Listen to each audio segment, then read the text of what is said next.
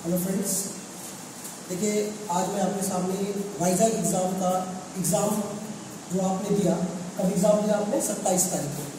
27 तारीख को जो आपका एग्ज़ाम हुआ Vizag steel plant, Visakhapatnam steel plant का जो आपके पास पेपर हुआ था, उस पेपर में मेनली मैं जो आज बात करने आया हूँ इलेक्ट्रिकल एग्ज़ाम के बारे में। इलेक्ट्रिकल जेई का पेपर था। ये एक्चुअली रिव्यू देने का मेन पर्पज़ क्या था कि आपको पता है कि अभी आपके पास जस्ट इस एग्ज़ाम के बाद अभी आपके पास DFCCIL का पेपर होना है, उसका आपको ऑलमोस्ट एडमिट कार्ड आ चुका है आपके पास।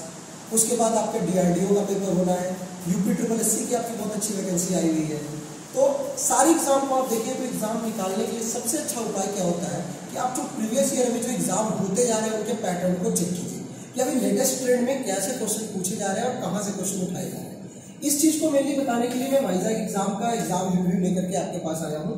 27 तारीख को एग्जाम हुआ, 2 शिफ्ट में पेपर हुआ, मॉर्निंग शिफ्ट, इवनिंग शिफ्ट। मैं दोनों शिफ्ट का ऑलमोस्ट आपको पैटर्न को बता रहा हूँ, कैसे क्वेश्चन आए थे, क्या उसमें आया था, उसको थोड़ा सा चेक करते हैं।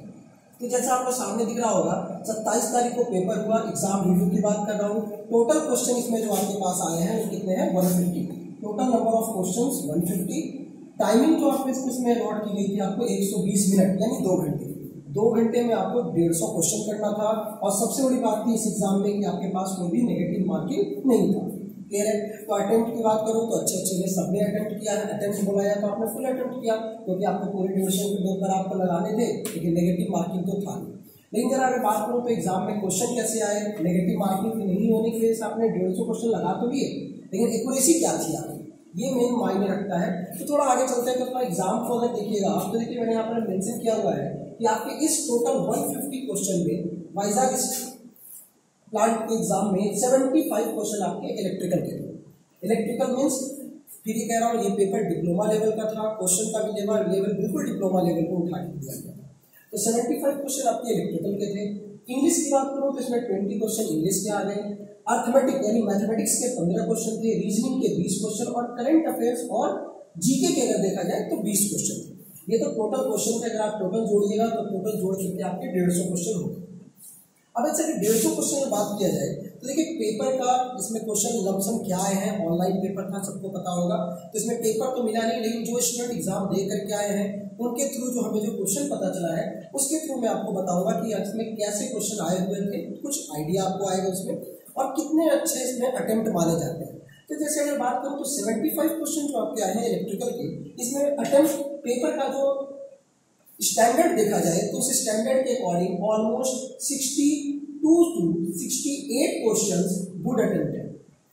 62 से 68 क्वेश्चन अगर आपने अटेम्प्ट किया है आउट ऑफ 75, और ये होना चाहिए। अगर आप थोड़ा भी प्रिपरेशन करके गए हैं तो इस बार का पेपर आप देखिएगा वाइजाग का पेपर का स्टैंडर्ड बहुत ही नीचे आया है। पेपर का कोई स्टैंडर्ड नहीं, बिल्कुल बेसिक क्वेश्चन आए हैं एग्जाम में। तो इसके लिए मैंने आपको बताया 62 to 68 जिन्होंने अटेम्प्ट किया है उन्हें एक अच्छा अटेम्प्ट माना जाएगा। बात करते हैं इंग्लिश के लिए, तो इंग्लिश में 20 क्वेश्चन में जिन्होंने 13 to 15 और 16 13 से 15-16 क्वेश्चन जिन्होंने अटेम्प्ट किया है, इसे एक अच्छा अटेम्प्ट कहा जाएगा। अर्थमेटिक मैथमेटिक्स की बात करो तो मैं एक चीज आपको बताता हूँ, रीजनिंग और मैथमेटिक्स इस बार का जो पेपर में आया है ये बहुत ही सिंपल लेवल का आया है। तो अर्थमेटिक में उम्मीद करता हूँ कि सबने 15 के 15 क्वेश्चन किए होंगे, लेकिन अगर किसी की बात करता हूँ तो अगर उन्होंने 10 से 12 भी अगर क्वेश्चन अटेम्प्ट किया है तो ये एक अच्छा अटेम्प्ट है। बात करता हूँ रीजनिंग के लिए, 20 क्वेश्चन रीजनिंग में अगर मैं अटेम्प्ट की बात करूँ तो 16 से 18 क्वेश्चन, फिर मैं कह रहा हूँ अटेम्प्ट आपके पूरे 20 होने चाहिए, क्योंकि रीजनिंग का लेवल बहुत सिंपल था। लेकिन फिर भी अगर आपने 16 से 18 भी अटेम्प्ट किया है तो ये एक अच्छा अटेम्प्ट है। जीके और करंट अफेयर्स की बात करूँ तो 20 क्वेश्चन में आपको पता है जीके में, मैं ये नहीं कहता कि 20 में 20 आप अटेम्प्ट करो, लेकिन जो क्वेश्चन का लेवल था उसके अकॉर्डिंग 10 से 12 क्वेश्चन एक अच्छा अटेम्प्ट काउंट किया जाएगा। तो ओवरऑल अगर आप देखिए तो ओवरऑल मैं पूरे क्वेश्चन की बात करूँ तो अगर आपने 125 से 130 के अप्रॉक्स अगर आपने क्वेश्चन की आपकी एक्यूरेसी आप रखते हो तो इसे आप ये समझना है कि आपकी प्रिपरेशन ठीक है और आपका अटेम्प्ट अच्छा है वाइजाग के हिसाब। तो ये तो मैंने अटेम्प्ट की बात की, जो लोगों को देखना उनको नोट करना हो उसको नोट भी कर लीजिएगा, ठीक है, क्योंकि आगे वाले एग्जाम में भी आपको कुछ आइडिया होगा, क्योंकि अभी वाइजाग का पेपर हुआ, फिर कोई वैकेंसी आएगी वाइजाग की, उस समय आप सिलेबस ढूंढ ले जाते हो, तो ये सिलेबस आपको उस टाइम पे बहुत हेल्प करेगा। ठीक है, इसके अलावा अब मैं यहाँ से थोड़ा सा पहले बात कर लेता हूँ करंट अफेयर्स और जीके की। सबसे पहले इसकी बात करता हूँ, ये सिर्फ इलेक्ट्रिकल के लिए नहीं, मैकेनिकल के लिए, सारे ब्रांचेस के लिए करंट अफेयर्स और जीके के क्वेश्चन ऑलमोस्ट वही है। तो अगर मैं इसकी बात करूँ मेनली करंट अफेयर्स की, तो इसमें क्वेश्चन क्या आया है कि आज के टाइम पर आप जितना भी जेईई का पेपर दोगे, आप सारे एग्जाम में चेक करना, आपके पास मैक्सिमम क्वेश्चन जो होते हैं वो किसके होते हैं, static current affairs. Static current affairs means वो जो ऑलमोस्ट नहीं चेंज हो रहा है लेकिन करंट अफेयर्स में काउंट किया जा रहा है, that is static current affairs. तो जैसे अगर मैं बात करूँ तो यहाँ से जो क्वेश्चन आए हुए हैं स्टैटिक करंट अफेयर्स के, जो अच्छे क्वेश्चन आए हुए हैं, क्वेश्चन ये है जैसे सेबी के चेयरमैन के बारे में पूछा गया कि सेबी के चेयरमैन का नाम क्या है। ये क्वेश्चन आपके कल के एग्जाम में 27 तारीख के एग्जाम में था। फिर इसके बाद क्वेश्चन आपके पास आया हुआ है एशियन गेम से, एशियन गेम 2018, एशियन गेम 2018 से क्वेश्चन आया हुआ है आपके एग्जाम में। इसके बाद अगर बात करूं तो आपके पास यूनेस्को, यूनेस्को का फुल फॉर्म आपके पास पूछा हुआ है कल के एग्जाम में, ठीक है। इसके बाद आपसे पूछा गया है इंडिया में रेन एस्टिमेशन, ये इसके लिए कहाँ से देखा जाता है कि बारिश जो हो रही है वो कहाँ से निकाला जाता है, कितना इस साल कितना % बारिश का अनुमान लगाया जाता है। फिर क्वाइंस के बारे में कुछ हिस्ट्री के क्वेश्चन आए हुए हैं कि क्वाइंस सबसे पहले किसके काल में स्टार्ट हुए थे, किस शासक ने शुरू किया था, इसके क्वेश्चन आए हुए हैं आपके पास। कुछ मीटर्स के क्वेश्चन आए हुए हैं जिसमें मैं फिजिक्स में काउंट कर सकता हूँ, जैसे वेलोसिटी, एक्सेलरेशन मेजर करने के लिए कौन सा डिवाइसेस यूज होता है, ठीक है। और क्रिकेट टीम के कोच के बारे में पूछा गया कि कोच अभी कौन लेटेस्ट में कोच बने हुए हैं इंडियन क्रिकेट टीम के। तो ये तो मैंने कुछ आपको करंट अफेयर्स का आइडिया दिया, क्योंकि अभी आपको जाने वाले एग्जाम देने के लिए बहुत सारा, तो आप जो भी एग्जाम दीजिएगा, बहुत सारे लोग अभी एएलपी का पेपर दे करके आए होंगे। एएलपी पे भी आपने देखा होगा सीबीटी 1 में मैक्सिमम क्वेश्चन जो आपके पास आए थे वो किसके थे, स्टैटिक करंट अफेयर्स। तो आज के ट्रेंड में अगर बात की जाए तो आपके एग्जाम में सबसे इंपॉर्टेंट टॉपिक इसका होता है स्टैटिक करंट अफेयर्स का। तो स्टैटिक करंट अफेयर्स सबसे ज्यादा फोकस करके पढ़ना है, ठीक है। इसके अलावा अब थोड़ा मैं बात करता हूँ, देखिए इलेक्ट्रिकल बात करें कि इलेक्ट्रिकल में क्वेश्चन कहाँ से आए, तो थोड़ा इलेक्ट्रिकल के कुछ क्वेश्चंस की बात करता हूँ यहाँ से। देखिए ये क्वेश्चंस थोड़ा ध्यान दीजिएगा आप, क्योंकि अभी आपके सामने मैं बार बार रिपीट कर रहा हूँ कि अभी आपको बहुत सारे एग्जाम देने हैं, डीआरडीओ देना है, डीएससीसीआईएल देना है, यूपी ट्रिपल एससी का पेपर आपको देना है, ठीक है, नर्मदा कंट्रोल का पेपर आपके सामने आया हुआ है। तो सारे एग्जाम को देखते हुए मेनली इलेक्ट्रिकल वालों के लिए बात करता हूँ कि आपके पास क्वेश्चन जो 75 क्वेश्चन आए थे उसमें से कुछ टॉपिक मैं आपको डिसाइड कर रहा हूँ कहाँ से आपके पास क्वेश्चन के लेवल क्या था। तो जैसे मैं बात करता हूँ तो आपके पास क्वेश्चन थे डीसी मशीन से।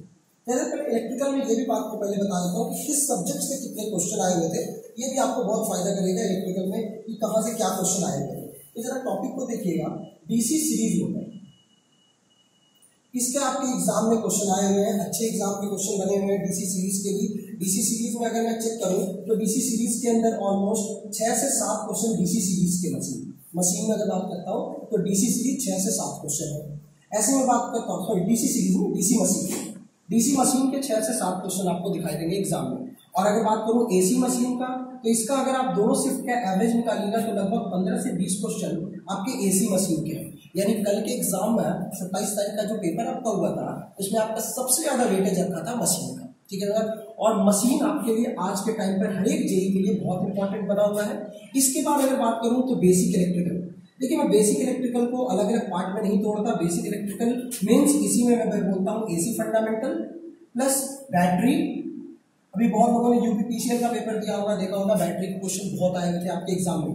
बैटरी और मटेरियल साइंस जैसे पैरामैग्नेटिक, फेरोमैग्नेटिक, ये सारे मटेरियल। तो इन सारों को सबको अगर मिला दिया जाए तो आप देखिएगा कल के पेपर में ऑलमोस्ट आपके पास 25 से 30 क्वेश्चन सिर्फ बेसिक के ही। तो 25-30 क्वेश्चन यहाँ बेसिक से हो गए, आपके ऑलमोस्ट 30 क्वेश्चन के अप्रॉक्स आपके मशीन के हो गए, 60 क्वेश्चन 75 में तो आपके यहीं से निकल गए।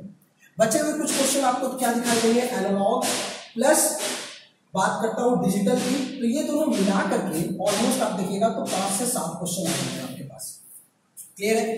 कुछ क्वेश्चन पावर इलेक्ट्रॉनिक्स के भी आए हुए हैं। पावर इलेक्ट्रॉनिक्स के क्वेश्चन बहुत सिंपल आए हुए हैं, मुश्किल से 3 से 4 क्वेश्चन है लेकिन बहुत सिंपल क्वेश्चन है, जैसे ट्रैक में कितने टर्मिनल्स होते हैं, ये सारी चीजें पूछी गई। तो जरा ये तो आपको मैंने बताया कि क्वेश्चन क्या है। अब क्वेश्चन के बारे में बात करता हूँ, क्वेश्चन क्या आए हुए हैं एग्जाम में। तो थोड़ा क्वेश्चन को देखिएगा यहाँ से।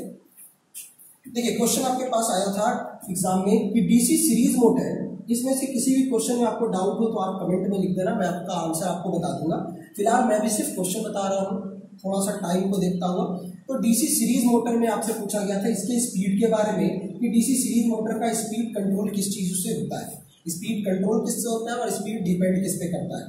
दूसरा आपसे पूछा गया था कंपाउंड मोटर के बारे में कि कंपाउंड मोटर में कितने टर्मिनल्स होते हैं, कंपाउंड मशीन के बारे में आपसे क्वेश्चन पूछा गया है मशीन में। फिर इसके बाद अगर मैं मैं मिक्स करके आपको क्वेश्चन बता रहा हूँ जो आया हुआ है, ठीक है।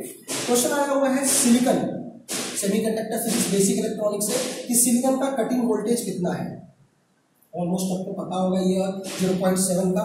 इसके अलावा क्वेश्चन पूछा हुआ है पावर इलेक्ट्रॉनिक्स में हाईएस्ट फ्रीक्वेंसी का डिवाइस कौन सा है, हाईएस्ट फ्रीक्वेंसी डिवाइस कौन सा है पावर इलेक्ट्रॉनिक्स में। फिर मशीन में क्वेश्चन आया हुआ है पोल पिच से, कि पोल पिच के फॉर्मूले भी बने हैं, आपने पढ़ा होगा पोल पिच से क्वेश्चन पूछा हुआ है। पावर सिस्टम में अगर बात करूं तो मॉडरेटर यानी न्यूक्लियर पावर प्लांट की मॉडरेटर किस मटेरियल का बना होता है, मटेरियल का नाम पूछा गया है। फिर इसके अलावा अगर बात करूं तो equivalent resistance means series parallel combination से इक्विवेलेंट रेजिस्टेंस और इक्विवेलेंट कैपेसिटेंस निकालने के लिए आपके एग्जाम में आएगा। क्लियर है। इसके अलावा एक छोटा सा टॉपिक होता है पावर सिस्टम का यूटिलाइजेशन, जिसमें आप पढ़ते हो इल्यूमिनेशन से क्वेश्चन आया है what is the unit of illumination efficiency, illumination efficiency की यूनिट क्या है। बात करता हूं तो बाइनरी कन्वर्जन के क्वेश्चन आए हुए हैं, यानी डिजिटल के बारे में बात करता हूं तो डिजिटल में क्वेश्चन आया हुआ है कि 15 का बाइनरी क्या होता है। इसके अलावा अगर बात करूं तो half wave rectifier, AC fundamental, तो हाफ वेव रेक्टिफायर की बात करूं तो हाफ वेव रेक्टिफायर का आरएमएस वैल्यू के बारे में क्वेश्चन आया है। क्लियर है। फिर इसके अलावा जो आपके पास क्वेश्चन बने हुए हैं वो डीसी मशीन में जनरेटेड ईएमएफ, इसका न्यूमेरिकल आया हुआ है आपके एग्जाम में। जनरेटेड ईएमएफ का एक न्यूमेरिकल, बहुत सिंपल सा न्यूमेरिकल है आपके पास। फिर क्वेश्चन आपके पास है एसी से डीसी कन्वर्टर को क्या कहते हैं, एसी से जो डीसी कन्वर्ट करने वाला जो डिवाइस है उसे क्या कहा जाता है। क्लियर है। क्वेश्चन आपके पास आया है शंट में, कि शंट वाइंडिंग जो आपने लगा के रखी है, शंट वाइंडिंग किसमें, डीसी शंट मोटर में। तो डीसी शंट मोटर में शंट वाइंडिंग में टर्न ज्यादा होते हैं या टर्न कम होते हैं, इसका क्वेश्चन आया है। एसी में रोटेटिंग मैग्नेटिक फील्ड आरएमएफ, इसके बारे में क्वेश्चन पूछा गया है। एसी मशीन में रोटेटिंग मैग्नेटिक फील्ड। बैटरी का केमिकल इफेक्ट के बारे में क्वेश्चन आया है कि केमिकल इफेक्ट क्या है, कैसे है, इसके बारे में क्वेश्चन पूछा हुआ है आपके एग्जाम में। और DVM, digital volt meter, DVM, इसके बारे में पूछा गया है कि ये कैसा मीटर है, इंटीग्रेटेड मीटर है, कैसा मीटर है, ये क्वेश्चन आपके पास आया गया है।